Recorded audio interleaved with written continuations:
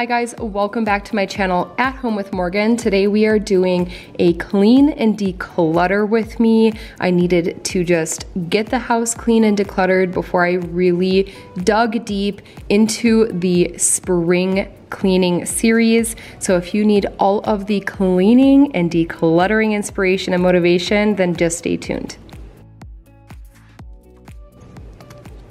All right, you guys, hopping right into the video. Today we're starting out with a very messy laundry organization part of the video. So I decided to pick up some of these detergent dispensers. They're technically drink dispensers. I found them at Hobby Lobby for like $15.99 each.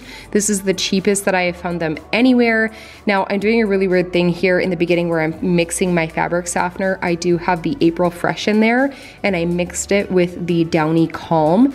Oh my gosh, I was not anticipating on how amazing it was going to smell. I've never mixed fabric softeners before, but it's so clean, but yet warm.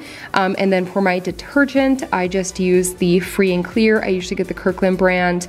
It works really, really well if I need additional stain fighting. I just add borax to the load of laundry that I'm doing. Now these apothecary jars that I'm keeping my powder in, I found at Walmart for so cheap. Again, I was trying to bargain hunt for these laundry organization containers. The dispensers are from Hobby Lobby and then these apothecary jars are from Walmart. Now I did break one of the lids on the way in, which is just like a totally typical Morgan move. So the borax doesn't have a lid on it right now, but I put my scent beads into one and then I put my powdered Tide in the 1 gallon and then I believe it was a 3/4 gallon for my beads and my borax, and it worked out perfectly. I made a huge mess as you guys can see here, and I put everything on the shelf in the laundry room to start out with. But it made me nervous because I wasn't sure how much that shelf was going to hold. My husband came home later and assured me that the shelf will be able to hold at least the apothecary jars. I was just nervous. So I took the detergent and the softener and put them on the main laundry counter.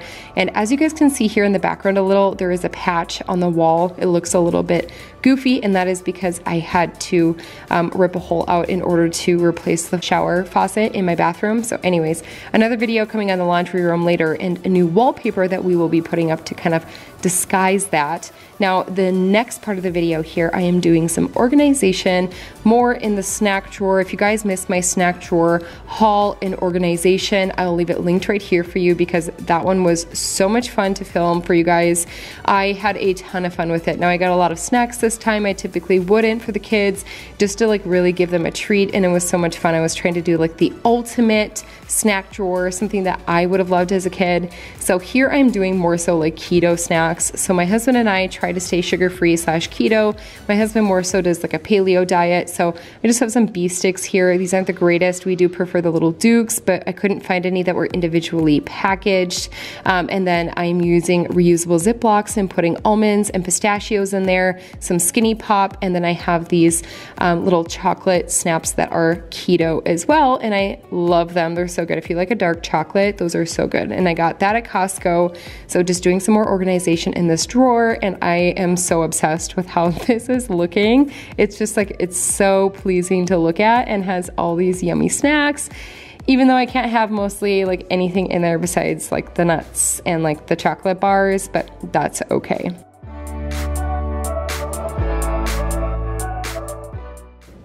All right, so hopping into the next part, I left this in for a reason. Look at my sink, you guys. This is after only a day and a half of not doing the dishes.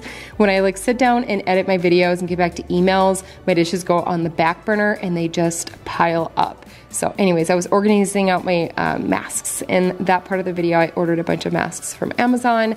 And here I am putting my dish packs into these containers that I found at Walmart. These are so affordable, you guys. I think they were like $4 or $5 each, and I'm putting my Glade plugins. My favorite recently has been the Citrus and Shine, and you guys see I also have my like Wallflower plugins in there too. I switch back and forth between Glade and the Wallflower plugins, but definitely saved me so much more space under the sink. I'm trying to show you guys here the big and bulky dishwasher pack thing versus the little containers, and the other one fit perfectly upstairs in my shelving. If you haven't seen my organization video, I'll have that linked here for you. And here you'll see me throwing a little bit of a tantrum. I'm having a hard time. I didn't want to do these dishes. There's garbage left over from the organization. Kaya's doing crafts. This was insanity. And this is like real life. I can't get the cheese balls to go into these reusable Ziploc bags. I was really struggling, but I made it through. Also want to make the comment that I do recycle. Everything that's recyclable, I do toss into recycling. We have a recycle bin outside. So our dishwasher pack bin, I did recycle that. And then same with the cheese balls bin, everything like that, we do recycle. So I'm just kind of organizing out the cereal and bread cupboard, and then I'm about to hop into some dishes here in a minute. But do you guys have like a number one chore that is just your least favorite? Leave it in the comments down below. Mine is definitely laundry and dishes. I'm terrible at them. I do the dishes usually every morning, but if it's on an editing day, I do procrastinate and I put it off because I don't want anything to do with it. But moving on, I am doing some organizing of my cupboards. I couldn't fit any more glasses in my cupboards. It was getting ridiculous. I have an absurd amount of coffee cups. Is this like a normal thing? I feel like I'm always gifted coffee cups and like wine glasses and things like that. So I just had this plethora of glasses and cups that we don't use unless we have guests over. So that's what I'm doing here is I'm just kind of decluttering some of those glasses, maybe moving them to the basement unless we've got guests over. And as you can see, it's already looking so much better, so much cleaner with the cups and glasses that we actually use on a day-to-day basis. And I did pick up the kids some more plates and bowls and cups and a couple of water bottles from Walmart when I was there to get those organizing containers, and I love them. They're like just so simple and modern and clean and cute. I highly recommend them. They're super awesome. I'm going to let you guys enjoy this part of the video, and I will hop back in just a minute.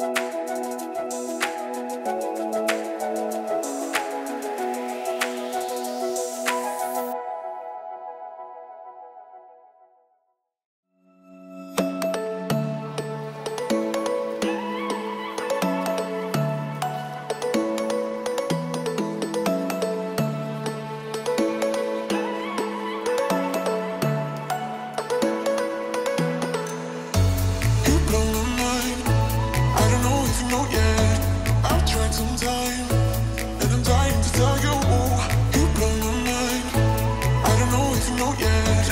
I've realized that I'm dying to tell you. I get a lot of questions in regards to these reusable applesauce packets and if they're easy to clean. Yes, they're so super easy to clean. I use the Dawn Power Wash spray and it gets into all of the cracks and the crevices inside of there. And then I use a scrub brush, and if I really need to get into the nozzle part, I do have a mini scrub brush that I can get in there with. I do hand wash all of my reusable Ziploc bags. These are made out of silicone, so they're super easy to rinse off. Get those crackers or the crumbs or whatever is on there, get them out. I have little hands that are using these reusable Ziploc bags all the time, so of course they're a little bit sticky. Now this is the nasty mess. Guys, my sink always looks like this after I am done doing the dishes. Just gunk and grossness gets on the bottom, so I like to give it a good deep clean. I did share this in a deep cleaning video previously, but this is how I deep clean my sink. I like to use the Dawn Power Wash just to get all of the dirt and grime and grossness off. And then after I'm done really scrubbing it, I will go in with my Barkeeper's Friend. I use the powdered version, and this is going to get all of the scuffs and scratches and stains out of the sink. And I use like a textured sponge. Any kind of like textured sponge will do. I think my grandma got me these from Home Goods when we were shopping one time. She swore by them. She's like, these are the best sponges. I need to get you some. And she was not wrong. These sponges are awesome for cleaning my sink, and I get into where the drain is and the garbage disposal and just really give the sink a good deep clean, because all those nasty smells can come from your sink and your garbage disposal. So once I'm done deep cleaning the sink itself, I will pour a little bit of Mr. Clean into the garbage disposal itself and let it run for a little bit, and that will also just help to get rid of any bacteria that's building up and get rid of any smells that are happening down there. I swear by this method, and if I need a really good deep clean, I'm usually reaching for my Mr. Clean concentrated form, or I'm reaching for a powdered Tide and bleach and water combo. Those are my go-to deep cleaning methods or mixes, if you will. In this part of the video, Mike just got home from work and he knew I was filming, and he's like grabbing snacks. It's so funny. He does help me clean quite a bit, especially when I'm editing. He's the one who's cleaning and doing the dishes and helping cook. If you guys are new here, I do own a side business where we build custom furniture and things like that. So a lot of times Mike is in the shop, but we do have an M&M Rustics channel. If you guys want to check it out, we focus a lot on home renovations and DIYs and things like that. Going to be picking up those videos a lot here in the upcoming weeks.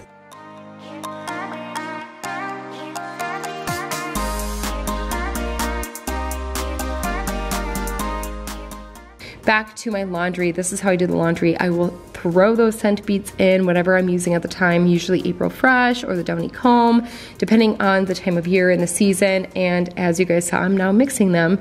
And then I add my detergent and my fabric softener. I need to give my dryer a really good deep clean. It's getting super dusty, and I feel like the lint trap just needs a good vacuuming and just a little bit of a wash, and I like to make sure that that is thoroughly dry before I put it back into the dryer itself. But just a little tip there that you can vacuum it out and then wash the actual screen, and it will get rid of any smells that are in there or just like dirt and ickiness that's, you know, hanging around. So if you guys are new here, I would love if you considered subscribing. I just started this home channel this month in February, and I've been loving it so far. I do have my personal channel as well, linked down below, and I've been doing YouTube for about 2.5 years now, and I've loved every single minute of it. Over on my personal channel, I shared like vlogs and mom content and my weight loss content.